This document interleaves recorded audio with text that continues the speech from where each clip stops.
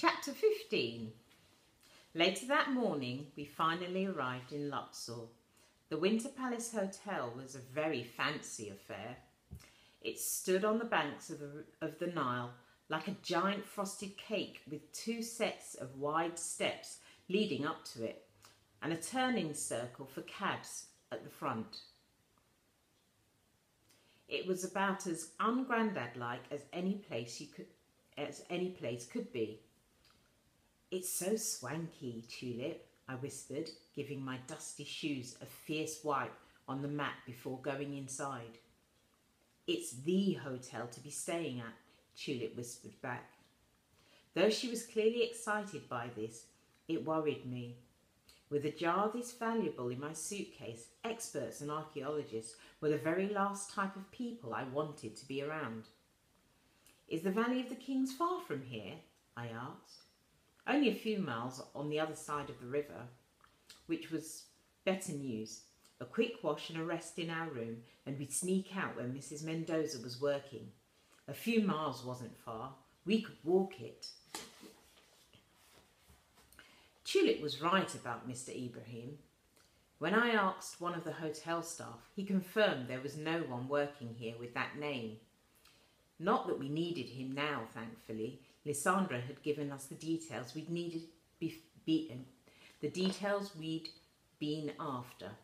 Tulip was also right about the other hotel guests. The reception area was jam-packed with men in suits, and what with the bare marble floors and the ceilings full of whirling fans, the place echoed like it did at our school pool on swimming gala day.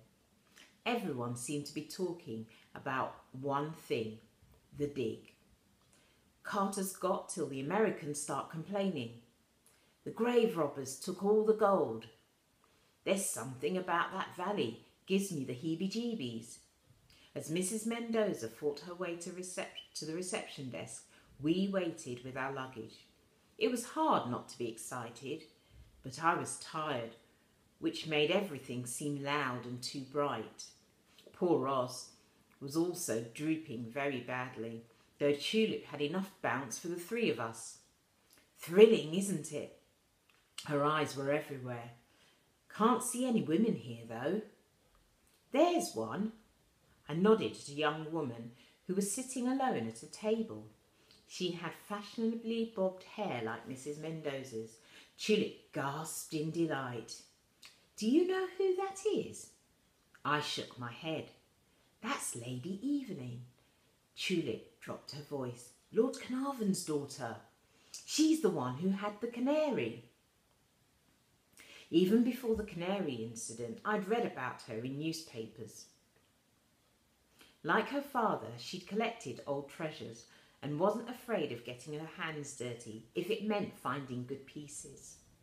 Standing here now, just feet away from such a key person in the Carter dig, didn't exactly steady my nerves. Thankfully, at that moment, Mrs. Mendoza reappeared. Something was wrong. Fanning herself furiously with a piece of paper, she broke the news. "Would you believe it? We can't stay here. Every single room is booked out." "No, Mama, that can't be," Tulip insisted. I glared at her to shut up and not give the game away. She mouthed back, "I booked it, I swear." But at least she had the good sense to keep quiet. "Oh," Mrs. Mendoza said, almost as an afterthought, "this came for you, Lil." I looked down at the envelope she was handing me, and there it was, a telegram from London. It was signed by Mum, dated 10 o'clock this morning.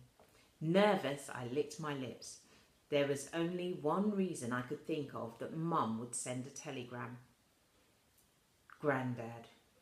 I didn't want to open it, but I couldn't bear not to. The others were discussing where to get rooms, so I turned away just long enough to prise open the telegram. "Grandad, glad you're there." Stop. "Doctors say fading." Stop.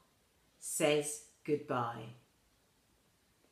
I didn't want to cry or collapse in a heap over this lovely marble floor, but right there and then I felt sure I was about to do both. What is it, Lil? Tulip looked up at me, concerned. It's not good news, I admitted. Tulip's face fell. Oh no, he hasn't. Not yet, I said quickly before she could say the word.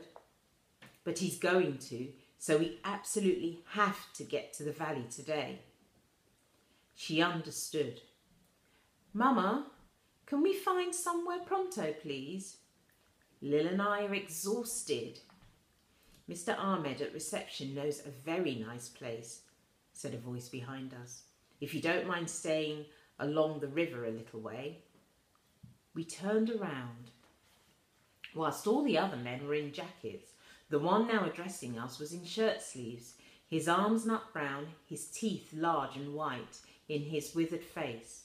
I recognised him instantly in one big hot cold rush. Howard Carter. Hello, Madeline, he boomed. It took me a moment to realise he was talking to Mrs. Mendoza. You don't have to tell me what brings you here. I felt my jaw drop. He knew Mrs. Mendoza. She stretched out her arm. Most people I'd seen her do this to kissed her hand. Howard Carter shook it. You haven't enticed us all here for nothing, have you? She teased. You've actually found something out in the desert? Instinctively, I slipped my fingers through my suitcase handle. I didn't dare look at Tulip or Oz, nor could I believe their mother was on first name terms with Howard Carter. Mr. Carter glanced over his shoulder, then leaned in. Oh yes, we found something all right. Howard! Lady Evelyn was on her feet. An older man who just joined her came over to us, holding out his hand. I don't believe we've met, he said, greeting Mrs. Mendoza. Lord Carnarvon, a pleasure, I'm sure. I nudged Tulip. She nudged me back. Both of us stared at the small, slightly built man standing before us. His money was paying for the dig. His love of old artefacts had brought him all this way, which was funny because he didn't seem excited. If anything, he looked completely exhausted. Papa, we don't need to speak to every reporter crossing our path, Lady Evelyn insisted, bringing a swift end to Lord Carnarvon's introduction before it had really got going. That new chap from the Washington Post hasn't even arrived yet, and he's already cabled here, pestering for an interview. Mrs. Mendoza's mouth hardened, just like Tulip's did when she was cross. True to his word, the editor's replacement was on his way. At least we'd got here first. The conversation quickly changed tack, as if news reporters were something of a sore point. Lord Carnarvon, whose gracious smile was a match for Mrs. Mendoza's, bid us farewell before disappearing off with his daughter. If you've nowhere else to stay, Madeline, the offer's there, Mr. Carter said, all jovial again. It's a short way down the river. Mr. Ahmed at reception will take you. The ferry took us back across the river.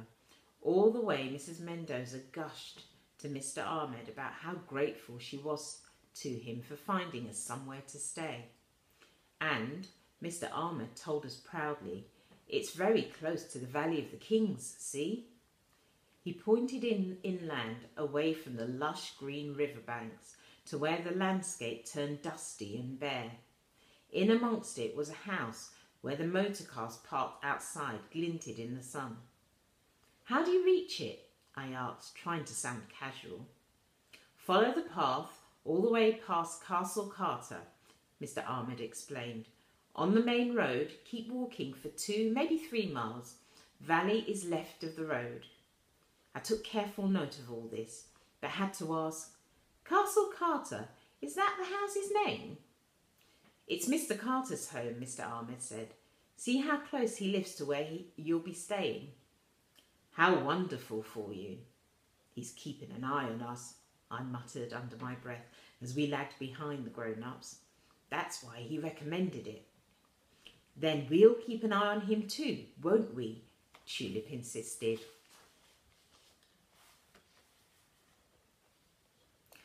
Which was exactly what the young man on the train had said.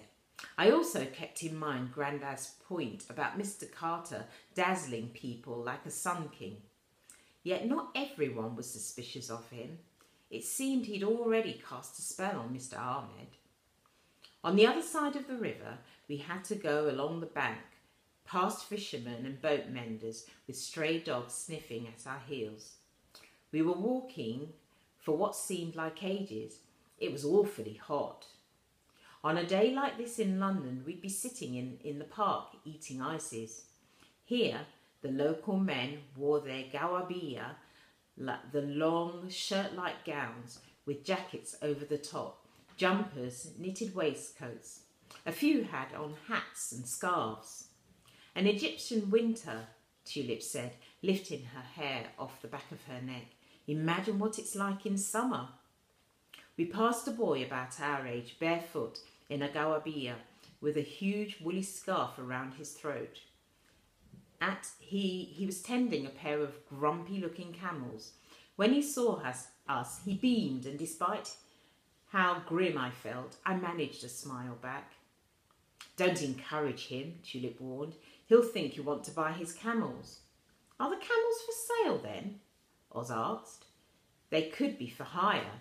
I pointed to the squares of carpet on their humps. On top of each was a wooden rack that might have been for clinging onto. I couldn't imagine how you'd actually sit on it. Tulip fell about laughing at the camel nearest us. Ha, that one looks like you, Oz. Oz didn't see the funny side. Shortly after the camels, the path got fainter, the palm trees thicker. My feet were dragging. Much of this walking and we'd be back in Cairo again. At last, up ahead, I saw a jetty where a boat was moored. The sort of boat people lived on, like a barge. Dawabiya, Mr. Ahmed gestured to the boat. Yours, my friend, for as long as you wish. I gasped out loud. I couldn't help it because it was, without a doubt, a splendid place to stay. The boat was long and low in the water, with a beautiful white balcony that gleamed in the sun. On deck there were hammocks and armchairs for lounging in, and from inside came herby, meaty smells of something delicious being cooked. I expect Lil's had enough of boats, haven't you? Tulip grinned, reminding me of that lousy sailor I'd been on the journey from Athens. I love it, I admitted, and from the glint in her eye I knew she did too. It struck me again how clever she was, not bookishly like Oz or Alex, but in how she reached out to people. I'd needed her help, and she'd given it in spade loads. She'd booked our train tickets, tried to get the best hotel rooms, all without batting an eyelid. But for her and her family, I'd still be in London waiting for Grandad to die. At least here we had a fighting chance. Thanks, Tulip, I said, for everything. She looked at me with that confident, lopsided smile I'd come to love. Don't thank me yet. There's plenty that still could go wrong. She was right about that too, as it soon turned out.